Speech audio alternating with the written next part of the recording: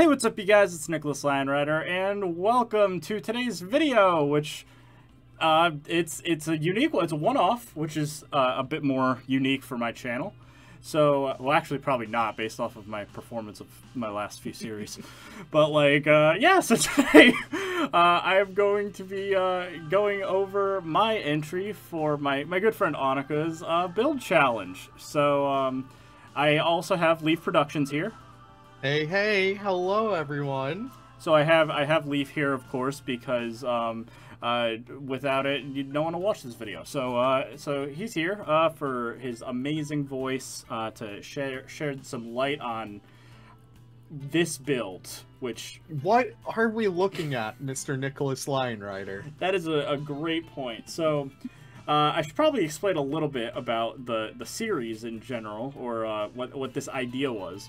So Annika basically took one of kind of a twist on an old series idea I had, which was Wildcard, which was randomly generate. It's actually kind of two series in one. So originally there was Wildcard, where it was you get, I randomly select an animal, randomly select the build theme, and we do that. But then mixed with that, I've also had the idea for a while of I wanted to do Planet Zoo build-offs. So Annika finally actually went ahead and did it. So all the prop and credit goes to her. Annika's actually, getting the credit here. But I was like, hell yeah, we're going with it. We're doing it, finally.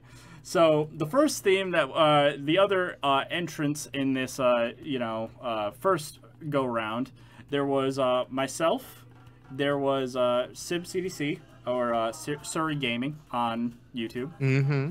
Annika, obviously, and then Crocodilus Niloticus.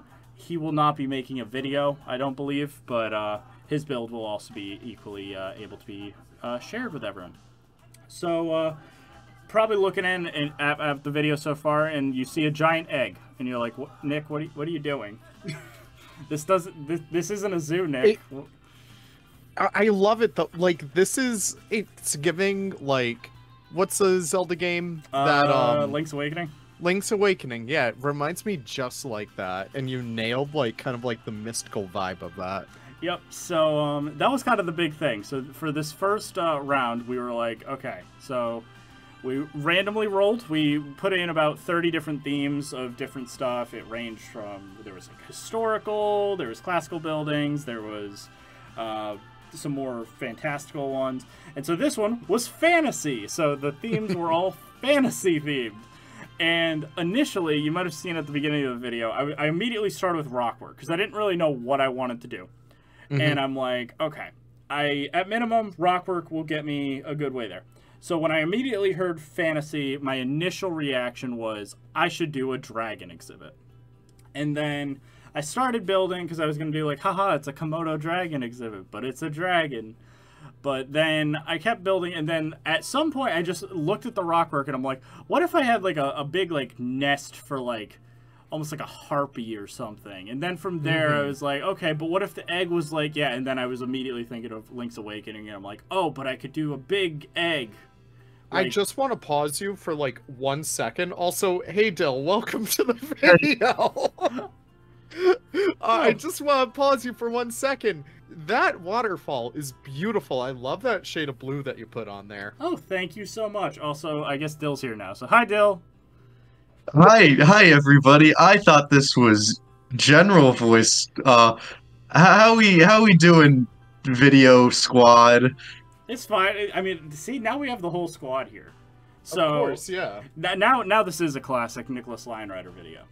And so what I'm basically doing, I mean, we can talk about the build, but at the end of the day, it's, I was like, okay, general rule of thumb, I wanted to make a, it was going to be a rat type build. I wasn't sure if I wanted to do like ostrich or cassowary or emu or whatever, but I went ultimately with cassowary because I thought they were the most like magical looking. And they're colorful too, which always adds to a build. Yeah, so that was the main idea. But yeah, definitely I wanted to like highlight, I wanted the waterfall and I wanted the egg as the two highlights. I started using the Twilight Pack to do like these kind of like ruins and stuff that I thought were kind of neat. And then this is an idea I thought, this is probably one of the coolest elements. So obviously, like, yeah, the egg in the background, that was like Link's Awakening inspired. But then for this, I was like, oh, I could do the bird heads because it's like an ostrich habitat or something.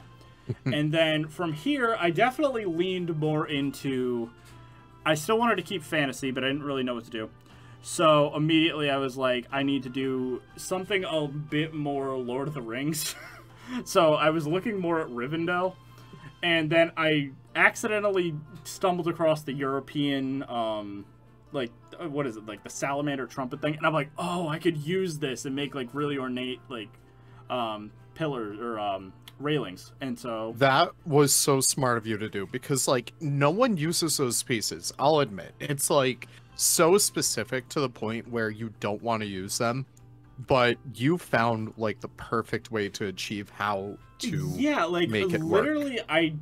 I would actually highly advise if someone was looking for some like way to make a really ornate looking, probably it'd mostly be used for like gates or something. But that is a technique. It does look really good, and because it's all flexicolor, it fits perfectly fine. And so that was definitely the idea I had. So that was good. And then, yeah, like I said, it was very Rivendell inspired, so I was just trying to...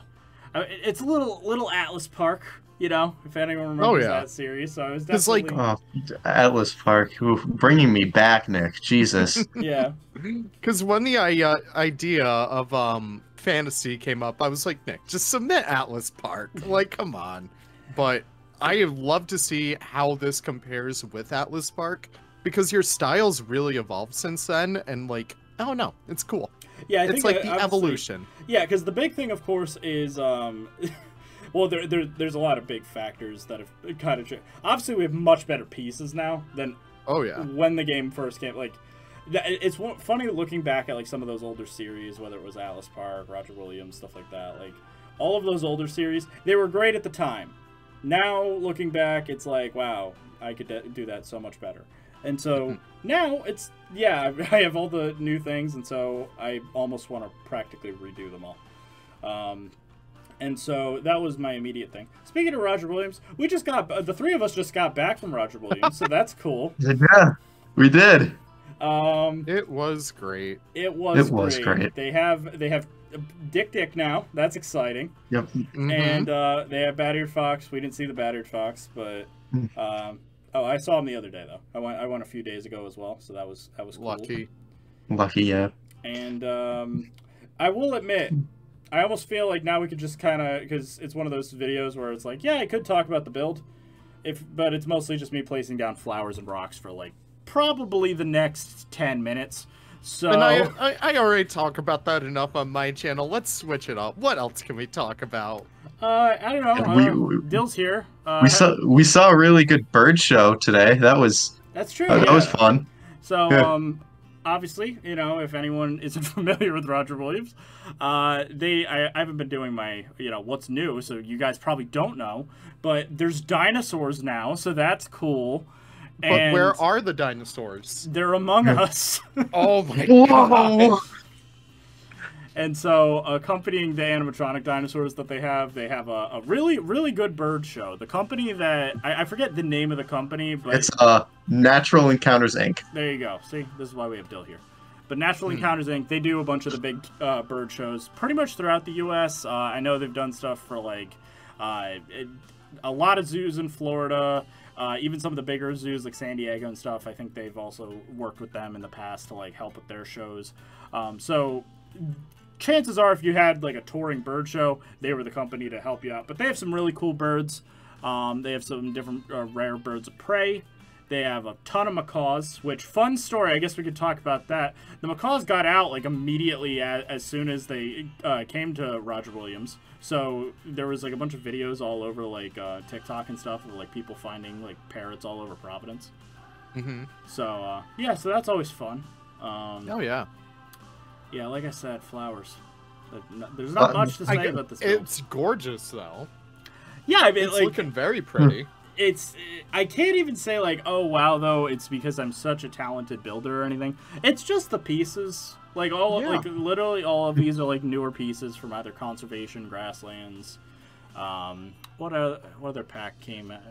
I think I used a couple of the arid bushes that just came out. I haven't really talked about the arid pack yet, so that's fun. You have not talked about many Planet Zoo packs. Yeah, I think you gotta get on that, Nick. I mean, it's true. I've been working, everyone. I'm busy. I have other stuff I need to worry about. But this was an idea. So I can talk about this because this element of the build, I actually put some effort into. So I sort of cheated, but I'm not really counting it as cheating. I was asking, I'm like, are we doing mods for this build? No, we are not. So I was like, well, that's a shame, because now I can't use the emu statue.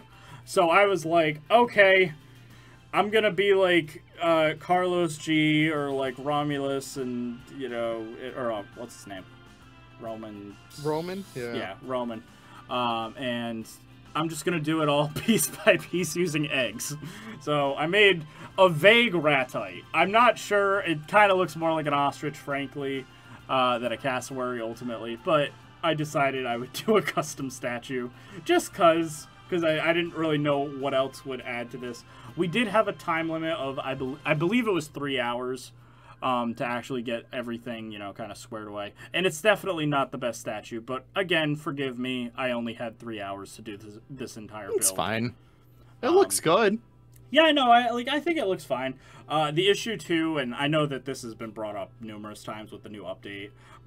Unfortunately, the eggs don't have the best LODs. So like, it was fixed. It was fixed in the last update.